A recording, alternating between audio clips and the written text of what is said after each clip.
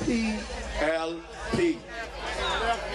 We have who is known as Dame Margaret Pinling, as she comes and gives remarks to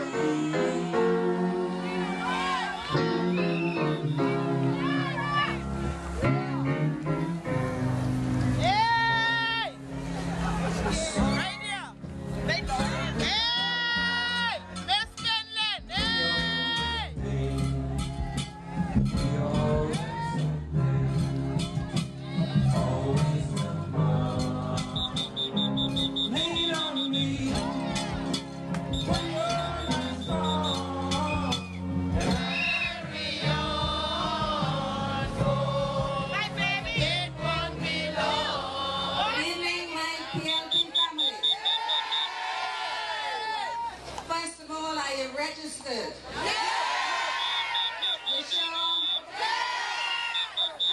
And I want you tonight to know that we have got to put our faith in him in order to win this election, because it's not going to be easy.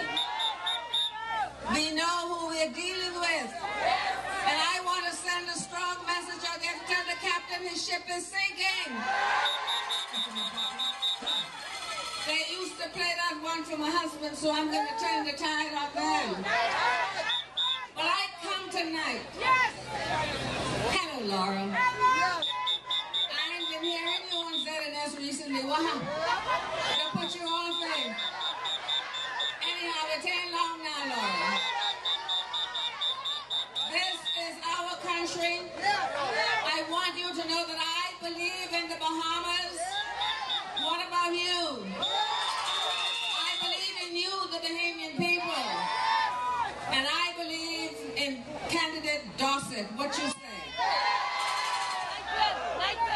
Are you able to keep BEC from turning your lights off? Are you able to put food on your table on a weekly basis? Are you able to put gasoline in your car when needed? This is not the time for petty politics. This is the time when all of us as a people must step to the front and assist our country as best we can to make a better way for all Bahamians through the length and breadth of our great Bahama land. On that day, whenever Mr. Ingram has the guts and the testicles to call this election, all of us will be voting but one way. PLP! PLP! God bless and good night. People out there tonight. He had been one thing, and now he's another thing. It looks like He had been in one constituency. Yeah, for Mr. Philip Red Davis.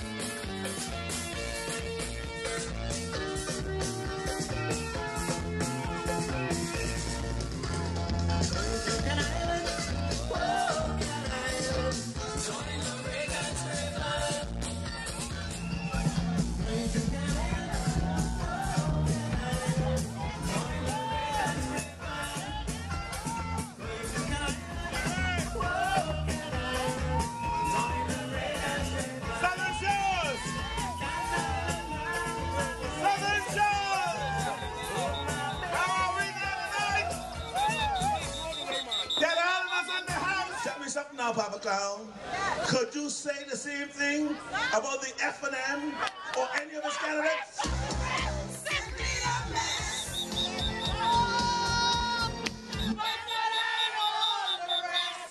Is it not true, Papa Clown, that he, Victor Cassini, was solicited by one of your fundraisers, Peter Graham?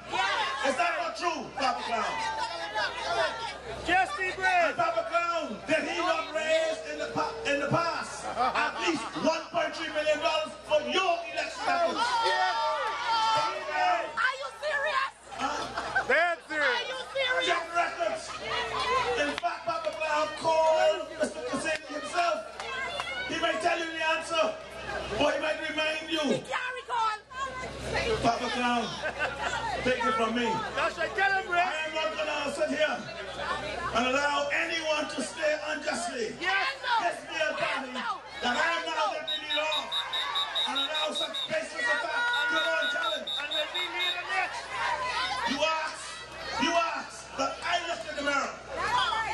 good advice. That's right. That's very good advice, Papa Clown. Be brave. But Papa Clown, you need to take your own advice. And go. Look in your mirror. Take a break. Look in your mirror, Papa Clown. You're something coming in the Bahamas. Even though your time is very, very short. Ring the Hit bell. the road, brother. Ring the bell. You ain't serious. Ring, Papa Clown. Getting ready. Getting ready. Getting ready. Getting ready. Getting ready. Getting ready. Getting ready. Getting ready. Getting ready. Getting ready. Getting ready. Ready, Southern Shores. With unemployment among young people at 34%, with national debt at almost $5 billion, and with crime spiraling out of control, I do not believe that I have a choice in the matter. I believe I have to get involved to ensure that our country stops the direction it is going in.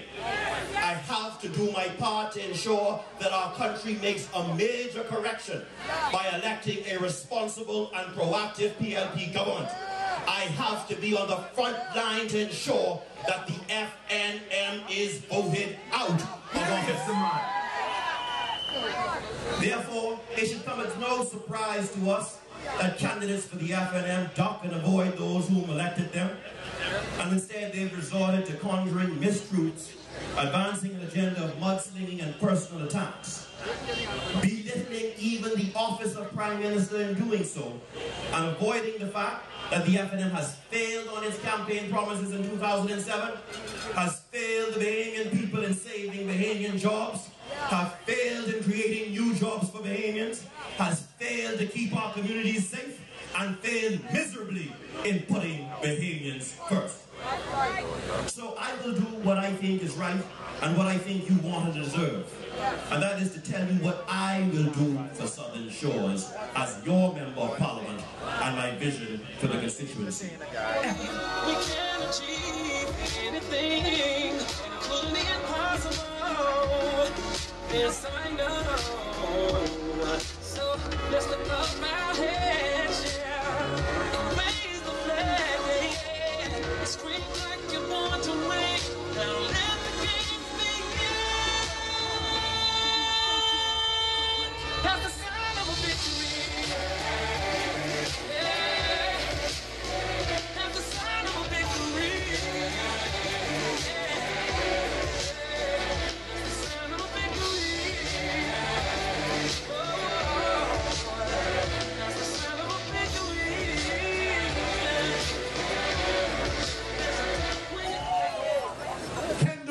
Outstanding member of a new generation of candidates. Yes.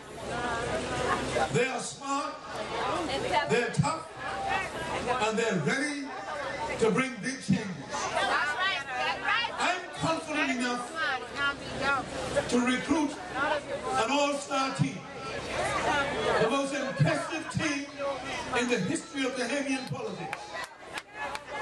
Everywhere you look in my party, you see candidates of extraordinary depth and extraordinary achievement. That's right. That's right. But it really doesn't matter who Ingram's candidates are. No. Because you can bet your bottom dollar he's not going to listen to them. No. He's a dictator. Imagine if they make his cabinet and they try to talk to him. You know what's going to happen. He's not going to listen to them. I really think he's getting worse every day.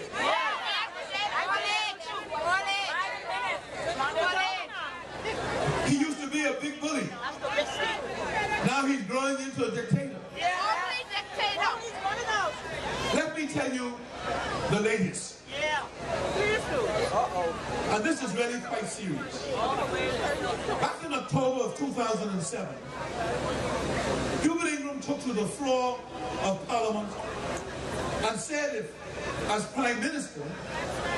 he, as Prime Minister, could not cause more than 100 people to be brought for trial for murder within 2 years, he would, and I quote him, hang his head in shame.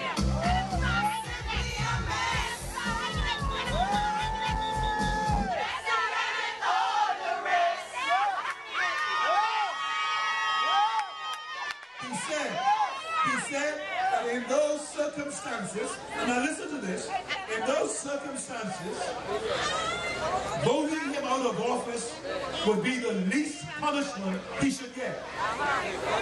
Voting him out of office should be the least punishment he should get. He should really get more punishment than that. He said that. He should get more major parliament than that. More major punishment than that. Well, of course, he now wishes he didn't say those words. Under this FNM government, a record number of accused for murder are out on bail. Well, in the PLP, we want to remind the Haitians that Ingram had asked you to hold him accountable for the number of persons untried for murder. Those are his words. So we made a little advertisement, a little ad, using Ingram's own words, and pointed out that the number of murders has doubled. The number of murders has doubled under this government. Now you know the ad is playing now. If you have seen the ad, if you've seen it, you couldn't have on ZNS. Because ZNS is refusing to play it.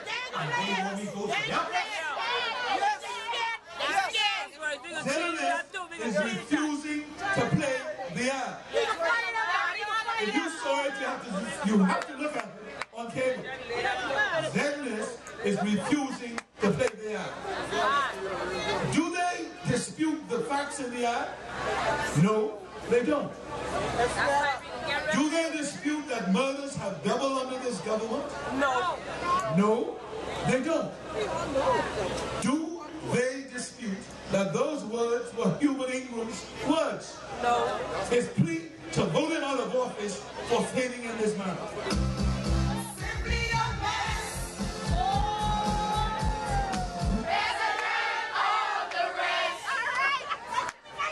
No.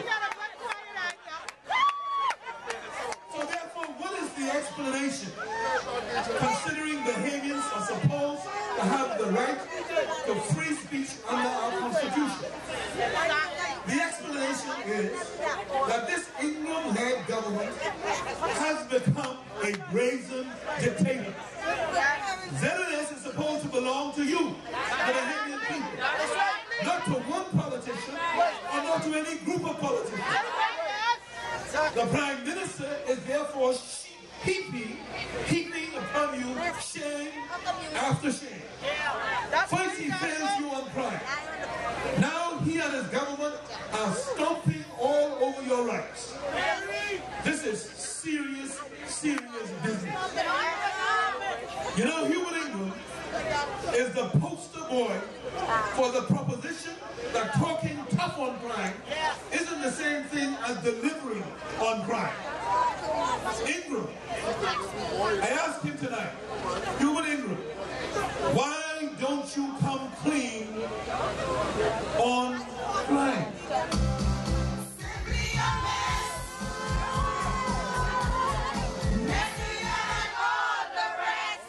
Let's put Bahamians first. Get ready for a new day. PLP! PLP! PLP Command Center in Southern Shores. I can't wait for election. Crowd is ready, set, Dawson. Can you feel the excitement?